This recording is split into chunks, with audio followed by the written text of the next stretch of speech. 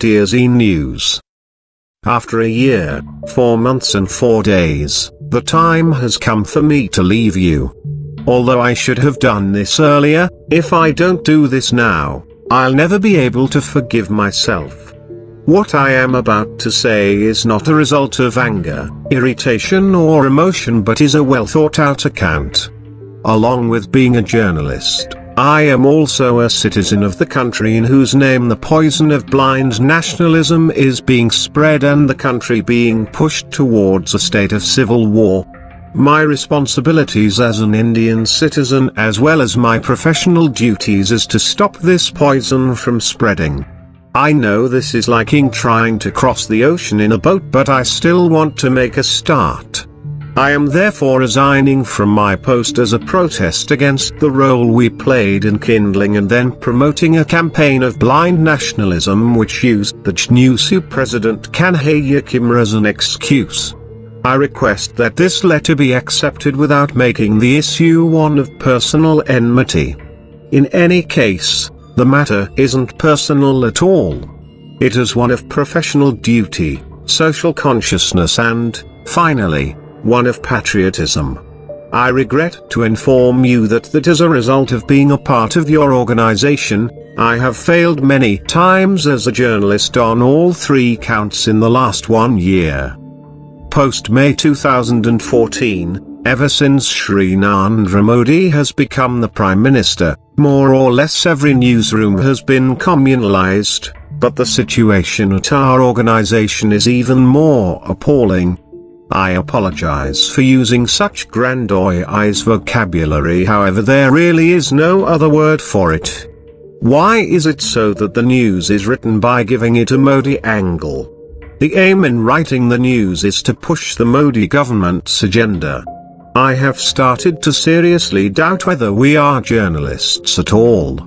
It seems like we are nothing more than the government's mouthpiece or contract killer. Modi is the country's Prime Minister, he is my Prime Minister, but as a journalist I am unable to swallow any more Modi worship. My conscience has started to revolt against me.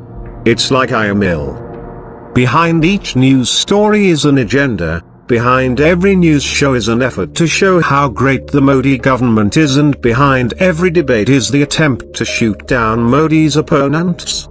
Nothing less than words like attack or war is acceptable to us. What is all this? When I stop and think about it, I feel like I have gone mad. Why were we made to be so immoral, unethical, and despicable? After having studied from the country's topmost media institute and having worked in esteemed institutions such as BBC, Agitak and Deutsche Welle, Germany, my journalistic capital has now been reduced to people calling me a yuck news journalist. Our integrity has been blown to bits. Who will take the responsibility for this? How much should I say? A continuous campaign was run against Delhi's Chief Minister, Arvind Kejriwal, and is still being run. But why? Basic policies which help the people, like those of water, electricity and odd-even scheme, were also questioned. It is fully within one's rights to disagree with Kejriwal and to criticize him, but Kejriwal's assassination is not a journalist's right. If I start compiling a list of negative stories run against Kejriwal, then it will fill several pages. I want to know whether journalism's core values of neutralism and honesty towards the viewers have any value or not. This is what happened on the issue of Dalit scholar, Rohit Vemula's suicide. First we addressed him as a Dalit scholar, then as a Dalit student. That's still fine. But at least they should have written the news properly. The role of a BVP leader and BJP's Bannaru Dattadreya in driving Rohit Vemula to commit suicide is still surrounded by dubious questions. Everything is clear. But as a media house our work was to dilute the issue and to be their savior. I remember when Uday Prakash and other eminent writers started returning their awards on the question of intolerance. We started raising questions about them instead. Let's just talk about Uday Prakash, who is read by millions. He is the pride of the language we speak, the one we use for our livelihood. His work reflects our lives, our dreams, our struggles, but we are trying to prove that this was all a conspiracy. I was hurt even then, but tolerated it. But now how long should I do it, and why? I am not able to sleep well. I am restless. Maybe it is the result of a guilty conscience. It is the biggest taint any individual can be marked by, treason, of being a traitor. But the question is, as journalists, what right do we have to give certificates and degrees on being a traitor? Isn't this the domain of the courts? Along with Kanhaiya, we made many students appear to be traitors and anti-nationals in the eyes of the people. If anyone is murdered tomorrow, who will take its responsibility? We have not merely created a situation for someone's murder or to destroy some families, but we have created the conditions ripe for spreading riots and brought the country to the brink of a civil war. What sort of patriotism is this? After all, what sort of journalism is this? Are we the mouthpieces of the BJP or the RSS that we will do whatever they say? The video didn't have any Pakistan's Zindabad slogans at all, yet we played it repeatedly to spread madness and mayhem. How did we believe that some voices coming out of the dark belonged to Kanhaiya and his companions? Due to our biases, we heard "Long live Indian courts" as "Long live Pakistan," and working on the government line, brought the careers, their hopes and aspirations and families of some people to the brink of destruction. It would have been better if we had let the agencies do their jobs and waited for their conclusions. People are threatening to rape Umar Khalid's sister and attack her with acid. They are calling her the sister of a traitor. Think, if something like this happens, would we not be responsible for it? Kanhaiya said it not once but thousands of times that he does not endorse anti-national slogans, but he was not even heard once because the mayhem we created was on the government line. Have we taken a serious look at Kanhaiya's home? Kanhaiya's home is not a home but a painful symbol of the helplessness of this country's farmers and common people. It is a graveyard of those helps that are being buried every second in this country. But we have become blind. It hurts me to say this, but I want to say that there are many houses like this where I come from. Indian rural life is equally colorless.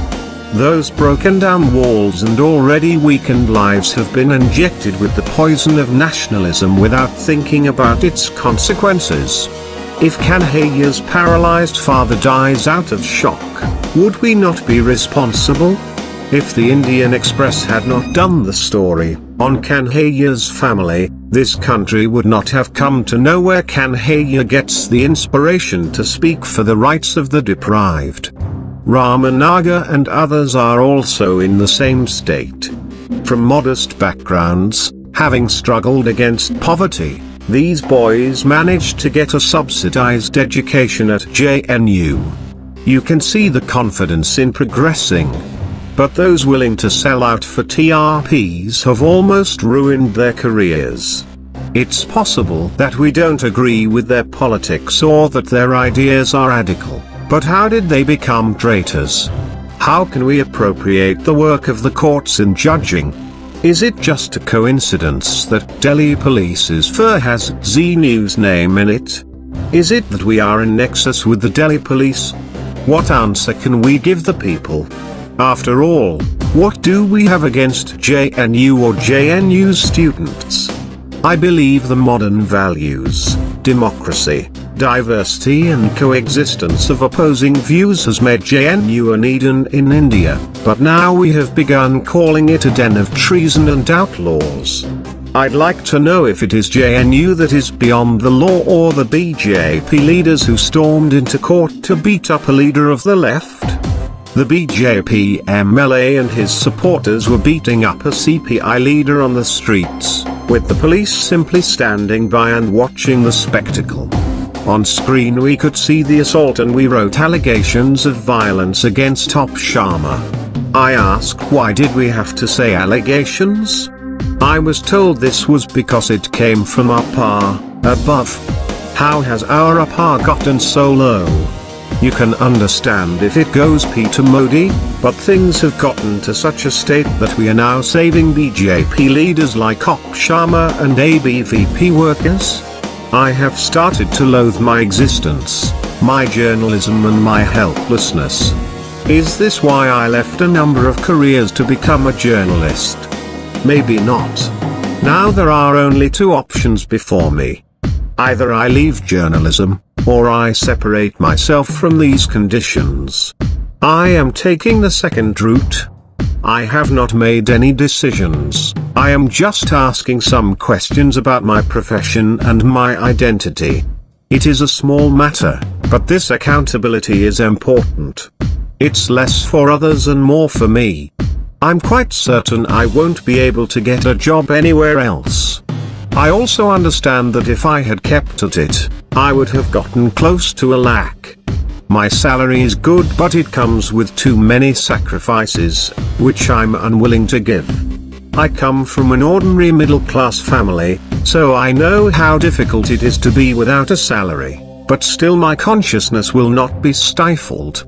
I am saying again that I don't have any personal complaints. These are issues of institutional and editorial policy. I trust that it will be understood also in this way. It is also important to say that if a media house wants to impose its right-wing preferences, individuals should also be free to talk about their own political lines. It is my job as a journalist to remain neutral, but as a person and an enlightened citizen, my path is of the left, which is found not in party offices but in our everyday lives. This is my identity.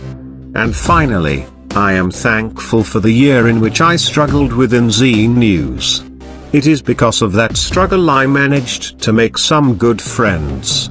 Respectfully yours, Vishw.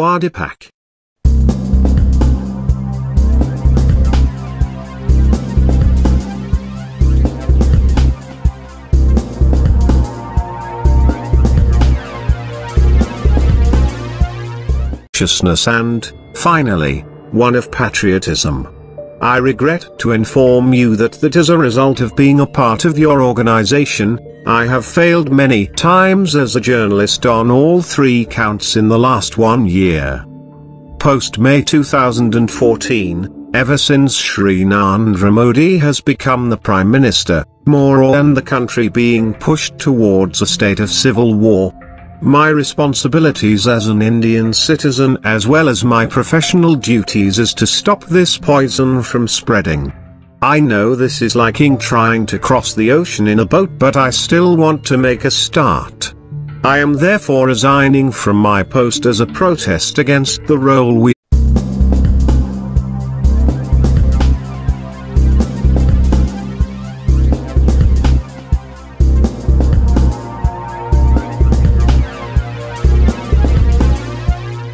Dear JNURow. After a year, 4 months and 4 days, the time has come for me to leave you. Although I should have done this earlier, if I don't do this now, I'll never be able to forgive myself. What I am about to say is not a result of anger, irritation or emotion, but is a well thought out account. Along with being a journalist, I am also a citizen of the country in whose name the poison of blind nationalism is being spread, played and kindling and then promoting a campaign of blind nationalism which used the JNURow President Kanhaiya Kimra as an excuse. I request that this letter be accepted without making the issue one of personal enmity. In any case, the matter isn't personal at all. It is one of professional duty, social conscience.